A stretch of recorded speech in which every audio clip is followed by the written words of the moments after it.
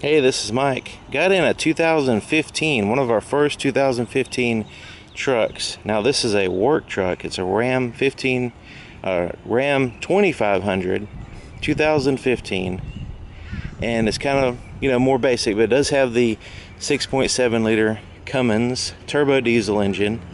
It's a heavy duty truck. It's got the side steps on it already, clearance lights. Let's check out the front here. Chrome bumper, chrome grille.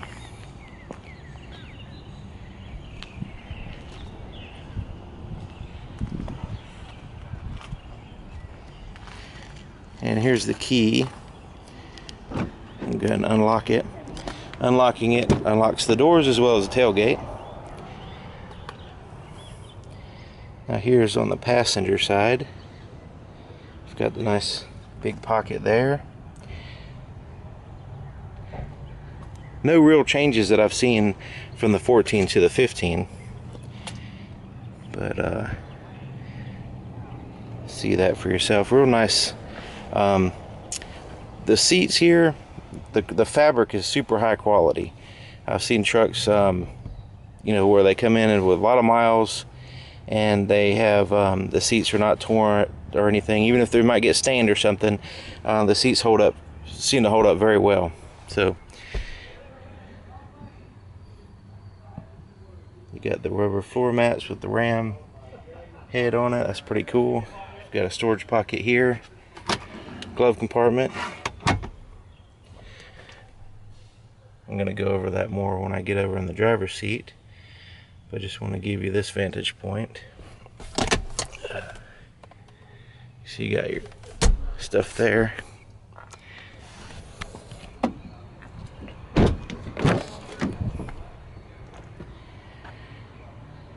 There's the inside of the back door. You got your pocket there, big speaker. Here's the back seat. This lifts up and you got your storage pocket. And there's your adapter for your trailer hitch. It comes with an adapter because it's a larger size trailer hitch, and if you're trying to put a smaller one in there, you can still do it with the adapter, but the heavy duty trucks are like that. I don't remember the exact dimensions, but I'm sure if you're familiar with hauling trailers, you probably know what I'm talking about. And under here is your storage pocket, or a storage bin.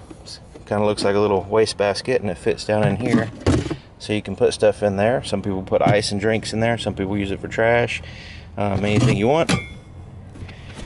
And I really like these real thick slush mats that they have in these Ram trucks. Go all the way across the back, and I like the way they have the rugged look with like bolts here, and then you got the Ram symbol there, and you got some diamond plating there. There's your cup holders. These two, they have the latch system for car seats back here. And one thing I want to mention, that here's the place where you hang up clothes. You can't really hang a whole lot of clothes there, or hang up stuff. If you're actually traveling and you want to hang a bunch of clothes, for one thing, if you hang clothes there, it limits your view out the back glass, which this one has a backup camera. Of course, it's got side mirrors and all that stuff, but something that kind of interesting on these trucks. Some of the other trucks have the hooks on the side, and then they can put a bar across and hang their clothes across, but this one doesn't really have that capability. Look at the size of that exhaust pipe. I guess with that huge Cummins turbo diesel engine, you need plenty of airflow. You do have the backup parking sensors back here. The backup camera lens is here. This is a 4x4 truck, as it says right there. This one's got the plastic bed liner, which is good, but I would prefer the if you're looking at a new truck, I would consider, or at least look into the spray-in bed liner, because you can get that from the factory. But it all depends on what your needs are. And back here, this is where your fuel goes in. It is a capless design. But also, this comes from the factory. Once you start using the truck, you throw that away.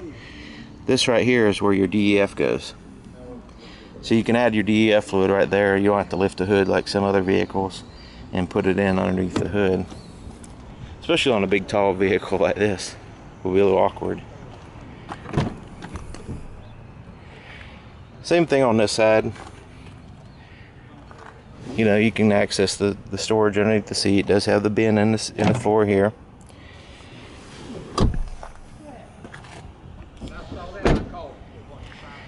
And here's the side mirrors. Now they are the trailer tow mirrors, so just push like so, and you've got it mirror that sticks out a little bit further, and it's a vertical angle instead of horizontal, so you can kind of get a more of a view up and down with whatever you're towing. Of course, it folds either way like that. Inside the driver's door is basically the same, except for it has the door locks, windows, and side mirror controls. And this one has the manual adjusted seats. It does have automatic headlights though. Heated side mirrors. I'm gonna go ahead and hop in. Key's pretty basic. It does have the keyless entry. And go ahead and start it up. Now when it's warm out, you don't have to worry about letting the glow plugs warm up. You can just start it right up. Turn the music off, turn the fan down.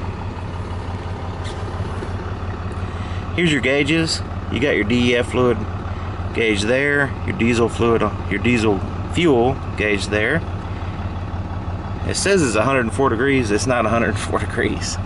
I'm assuming that the temperature probe, wherever it is direct in the direct sunlight right now. It's kind of warming it up. Once you get driving, it'll go to normal.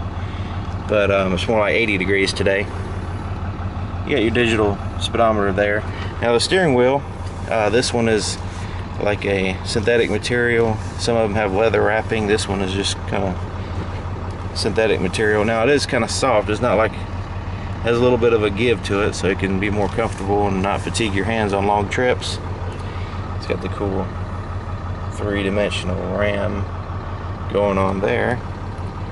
You have your cruise control on this side, and this one does not have the volume on the back of the steering wheel. This is more of a basic truck. You do have your controls here for this menu system, so I'm going to kind of scroll through that. Let's go back out of there and then scroll down. I can get some basic info there. There's the turbo boost, that's cool. Temperatures and pressures. Pressure in the tires. What's interesting is a 2015 truck, and look at the graphics. I know it's, you know, it's kind of a work truck or whatever, but that's 80s graphics. It looks like in an arcade game or something from the 80s. Pretty funny. Alright, let's scroll down here. But yeah, basically I'm going to go back out of that. Fuel economy, of course it only has 22 miles on it, so I'm not going to really get an accurate reading on that. Your trips. Trailer tow. You go into that and you can adjust your gain on the trailer brake control.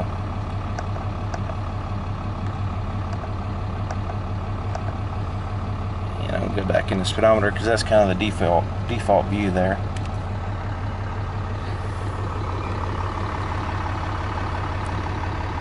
See, it's got the tilt steering there.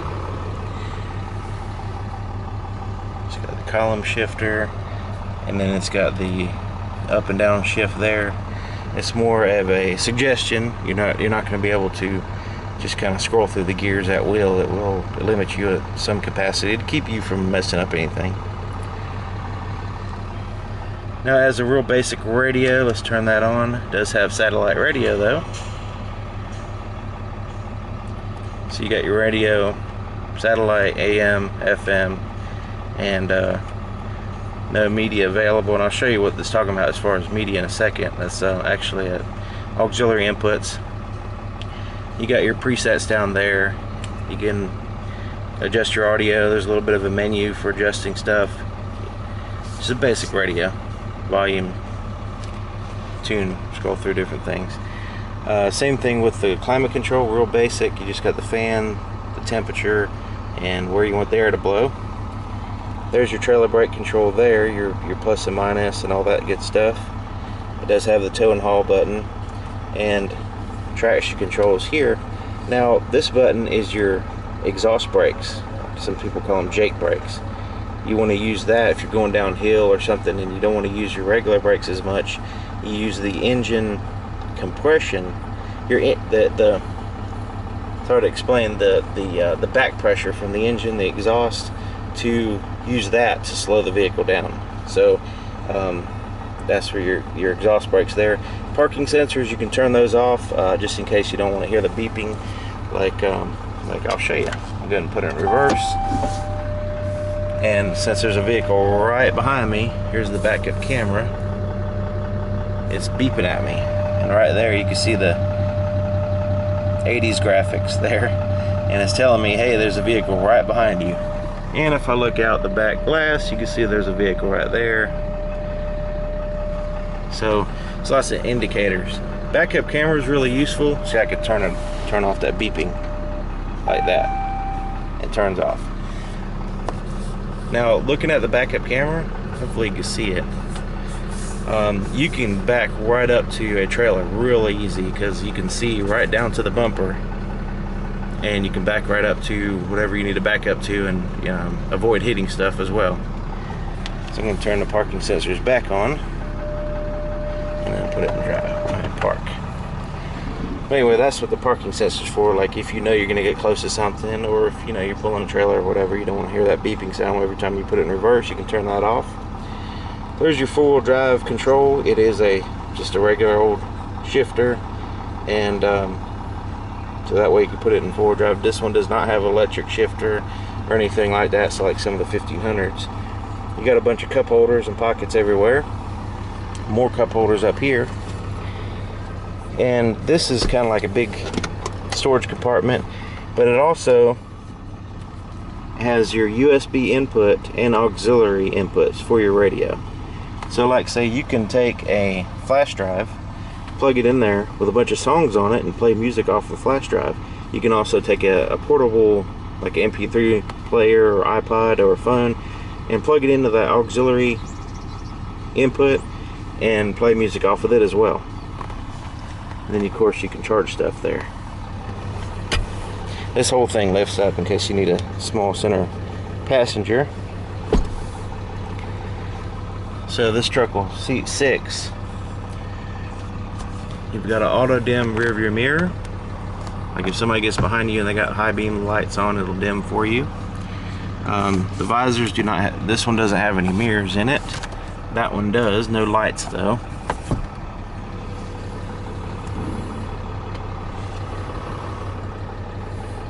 Alright, let's look underneath the hood.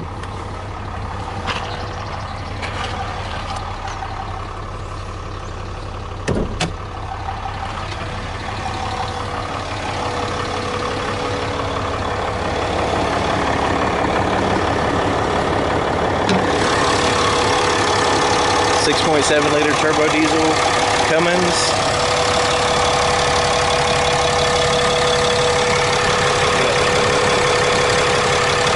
Moving by itself, I'm not sure what that does, but you've got 2 batteries.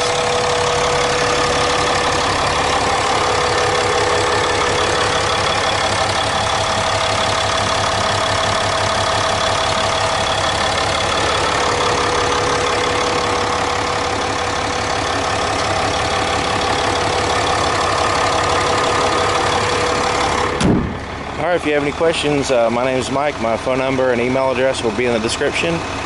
And there's probably a lot of stuff I didn't cover in this video, so if you have anything to add to kind of help everybody out as far as information wise, just leave it in the comments. That way everybody can benefit from the information. See you next time.